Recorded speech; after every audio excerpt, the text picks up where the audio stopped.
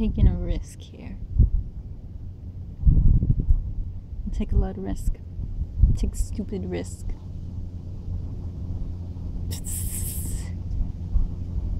I really don't see things as a game, though. Life is a risk. You're born into this world.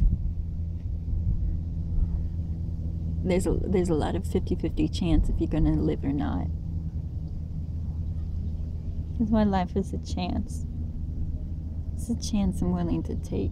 Some people, they do those auto insurance commercials, and it's like, is this the insurance I want? Is that the insurance I want?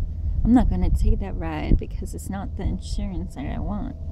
And it's just like, that's so stupid. I'm like, at least that person's insured. You know how many people aren't insured? I'm like, gosh.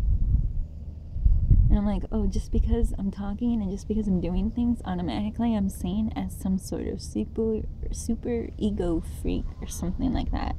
And automatically someone wants to diagnose me with some sort of like Batman hero complex just because I'm like, I think I'll be my own hero. I'm like, really?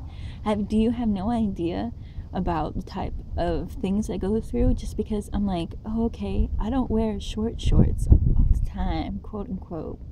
But, you know, sometimes it gets really hot over here and there is like no shade or cover out here in the backyard. And I do like to meditate or lay out here because it's nice and comfortable, because I'd rather lay out here and write outside because it's really quite inspiring than to be inside and do nothing at all and just sit at my desk. Sometimes I'll sit at my desk at night, that's great, but I'll come out here and write because it's really nice. It's quite frustrating, but you know, there's no use talking to people like that because it's just negative. And they're like, what is the point in seeing that? Yeah, there's negative. I mean, that's why I talk with people like you, because you'll give me a better view of the negative parts of the reality. And of course, there's always going to be the negative. Because of course, I know about the negative. I'm mentally ill. There's negative. Nothing's skewed here when I'm talking on my phone here and the video camera. I mean, everything is what you see is what you get. You know, when you look at life, you know, people, I mean, it's hard to look at life too, because how good is your eyesight? I mean, gosh, how good is your eyesight? How good is everything when you look at reality? I mean, that's a real question here. How good is everything when you look at reality? I'm like, it's only as good as what you perceive, and each person's own truth is what it is. That's a fact, you know? I'm sorry, but it's true. It's a fact. I'm like, I'm sorry, everyone's got to have the ego. I'm sorry, everyone's got to talk about stuff. I'm like, don't talk about it. I'm like, unless, you know, things are going to happen, things are going to happen. And I'm like, you know, I'm sorry, but all that's bad stuff that's happened to me did happen to me. And people can, like, spin a tail, a spider web, you know, and lay egg sacs everywhere, and spiders will just come out everywhere, you know, but it's still going to be what it is, because only experience can equate to wisdom. But I'm not saying I got it. I'm just saying what this T tag is saying, right here. Let's see. Experience will give you wisdom. T-tags of wisdom. That's what I like to call them. And what do you know? It's saying experience gives you wisdom. And here is an ant that calls on here. I'm like, hello, ant. You're not my aunt, but you're sure a great aunt indeed. Do you want to come on here? Here you go. There, it's softer. What does it matter? There's so many ants everywhere. You're marking a trail with your chemical glands. And then all the other ants will come. You're in explorer position. That's what I like to do too. I like to explore new things and think of new things. And is that so bad? No. Does that make me an egotistical maniac? No. What's it to you? just because I got a little bit of moxie. I call it that. Call it charisma. Call it charms. But I'm not lucky. I got them around my wrist. Maybe I got them around my head. Maybe they're in my brain. It's certainly weird. I'm like, I don't know.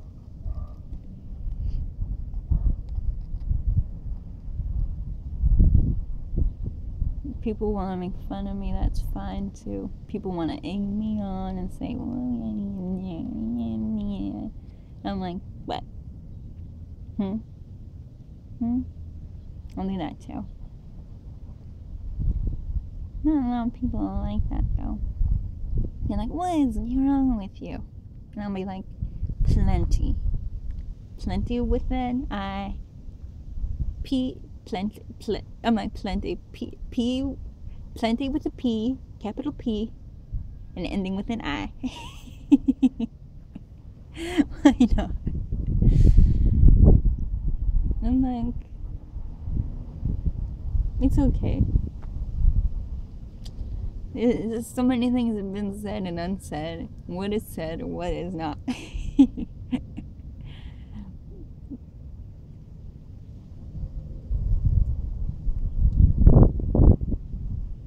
I'm like, what's wrong with wanting to think a lot of things and to take in a lot of things? I could write things and I'll say, this is from this, and this is from that, and that's from this. But don't forget that's from that. Oh, and that's from this. And like, this is the first principle according to this person. But then this is also from this philosophy. And then I'll tie it into a nice pink package. And I'll say, and I'll present it, and I'll say, here you go. What do you think? Why not? Because again, everything is everything. That's what it is. My nightmare last night not only was a nightmare, but I was rapping in it. And it was weird. Because I guess I haven't done slam poetry in a while. And I needed to. I was like, I'm very, very cautious where I do my slam poetry. And I thought I recorded it this one time and I was going to share it with everyone here, you know? But then I didn't because my battery on my actual camera that I take to the beach didn't go through. And speaking of beach, I haven't gone in a while because of this. It's still swollen, as you can see. It shouldn't be bigger than my heel. I think I have to go through physical therapy.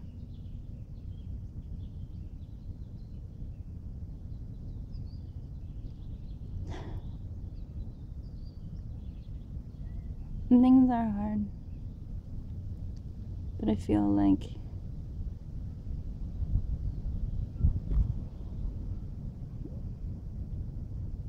to meditate this way,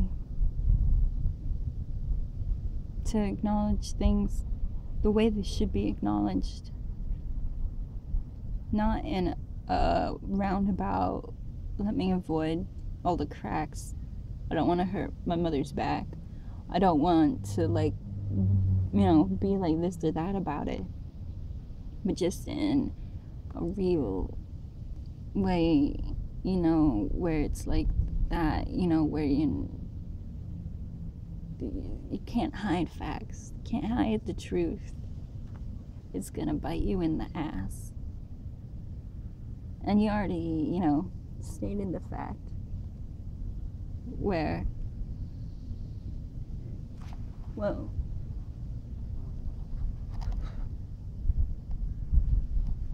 I'm getting a lot of yellow jackets around here. I'm not even wearing a yellow jacket. I'm like, let me become a yellow jacket. I need a yellow jacket. But seriously.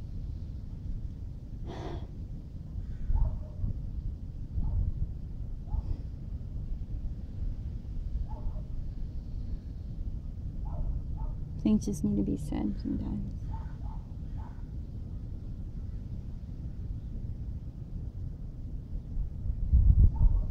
Just because you only have your voice. Can't let everyone just step all over you. Because when I write about ants and gnats and yeah, mosquito, probably mostly me. That is how I feel. That.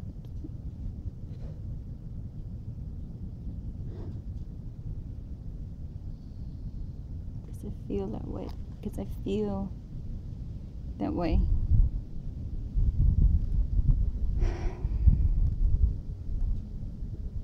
A lot of times I have to speak up. Because it's not like it's not like I'll wear this stuff out. Like I'll wear this stuff here in my backyard and that. But say if I go work out, I'll get,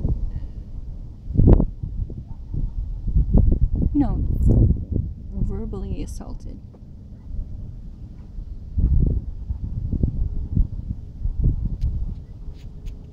And I'll never forget that one time. I'll never forget that one time. There was this young boy there next to me when it was happening, and he looked up at me. I'll never forget that.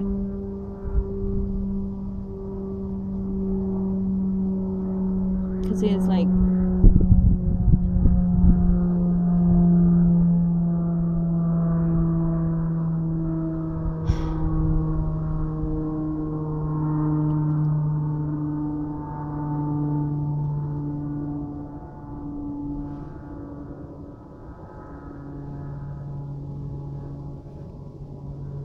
because he was like,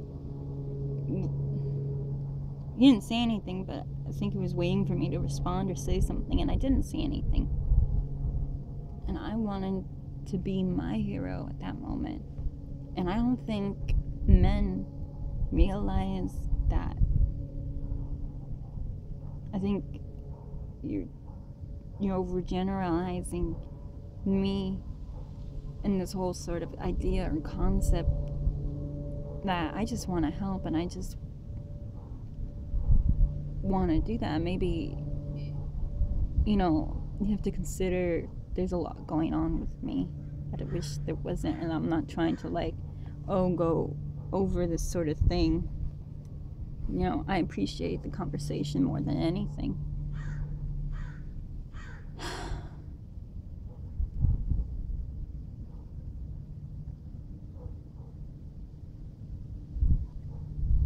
But it also gives insight into me and how people think of me.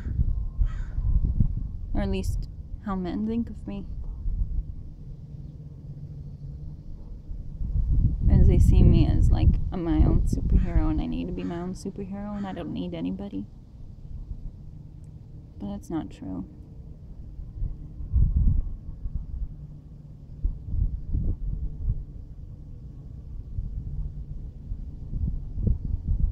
It's upsetting. It is so upsetting. And that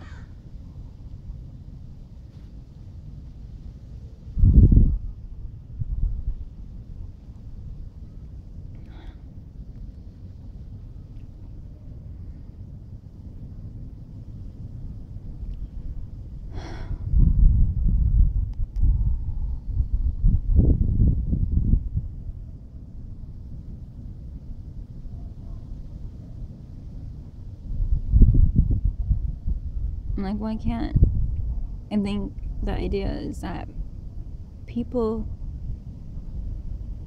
to rise above their own challenges, and especially being a woman who has been abused and who has been verbally assaulted on the street more than a couple of times, and who has not been a cause for that just because she wants to go work out and she wears shorts And they're not short shorts. And I've read things like this. And a woman can be how she wants to be. And it doesn't have to require anything. And no one needs to be anything like that. But it's just like, I can be my own hero. Women come in all shapes and sizes. There's no sort of like distortion of idea. Or no distortion of image. Like, my body is how my body is. No, there's no sort of like shaming just because a woman's proud of her body because of anything. If someone works hard, you know, because they're athletic and they want to be strong because they want to protect themselves, then that's good. Because I work hard to be strong because I want to be able to protect myself. That's why I want to be strong, because I want to protect myself. I don't want to be physically weak when I go walk to the beach or when I'm at the beach and there are men around. Because I do get verbally assaulted.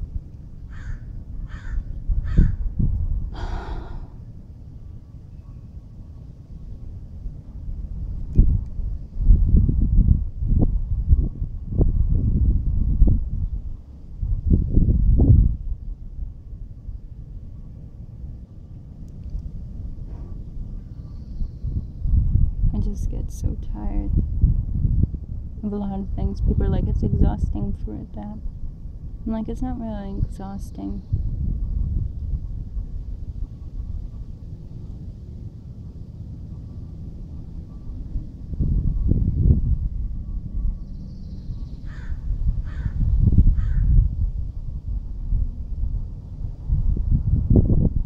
Because you're experiencing in life.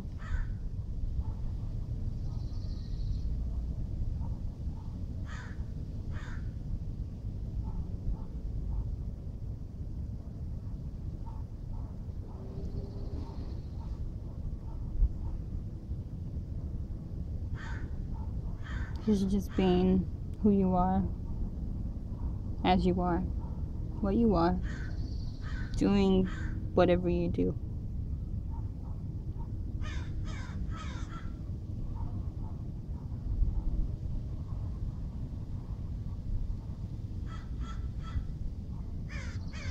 Like, the world is exactly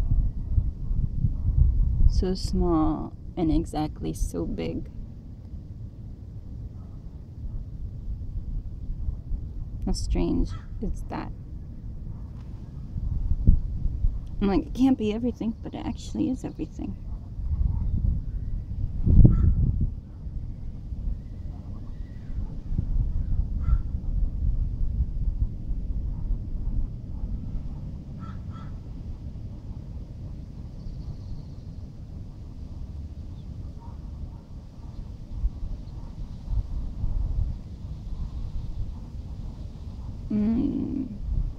There's gonna, I like talking about different views with different people because it's inspiring all the time. It'll never get boring to me because it should be everything. It should be like everyone who feels strong enough in their own views shouldn't feel threatened or anything. And yet people are developing views about the world around them.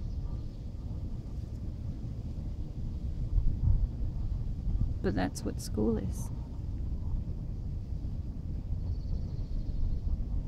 But really, school's at your fingertips, isn't it?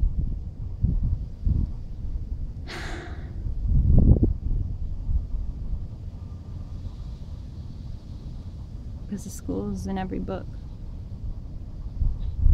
And how much can you fill? However much you can fill your mind with.